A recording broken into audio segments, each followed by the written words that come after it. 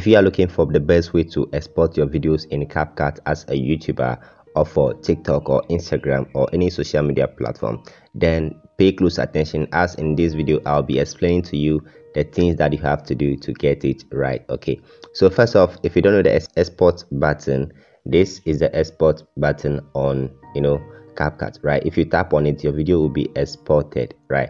So over here I'm just going to cancel it and go back because I don't want to export the video yet, right? I just want to show you how you can do it the right way. So the first thing that you have to do to get the best quality video, if you want to export, right, come and tap on this icon over here. Once you tap on it, you see a drop down option over here, and this is where you do most of the settings. You can see my own is on 1080p and 30 frames per second. That is the frame rate, right? You don't want to reduce it to this option. If you reduce it to this place, your video quality is going to be very low, and it's going to affect the performance of your video. If you put it on 722, that one too is low for your video to perform well. So always put it on 1080p. That is okay.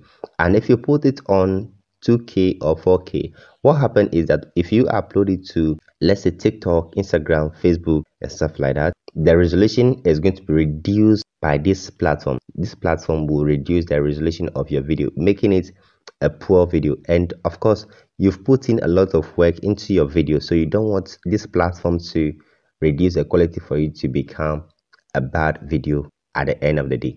So you definitely want to be on the safer side by putting it on 1080p.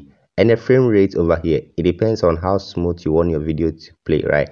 But then I don't advise you to put it at a higher frame rate like this. That is going to affect your file, unless you want to use the file again, you want to edit it again, and in this time of editing you want to incorporate some kind of slow motion effect into it. Okay, so when you have a higher time frame, it makes your slow motion effect smoother.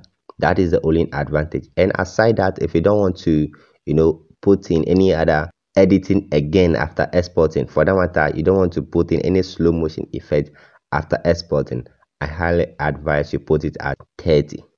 That is the best way you can do it, right? And that is it. Once you are done with your settings, you can just go ahead and tap on this arrow at the top over here, and your video will be exported. And I hope you do find this video helpful. If you do, kindly go ahead and hit that like button on the video, and also subscribe for more videos coming up on this channel. I'll see you in the next video.